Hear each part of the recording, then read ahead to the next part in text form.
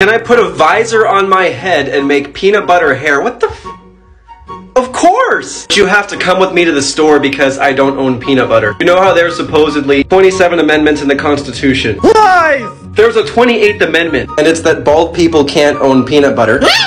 I'm breaking the law for you. It just hit me how much of a mess this is gonna make. Wow, Peter Pan peanut butter! Peanut butter that'll turn you into a kid again! And back when I was a kid was whenever I actually had hair. I'm trying to make the biggest mess possible, so peanut butter first, visor after.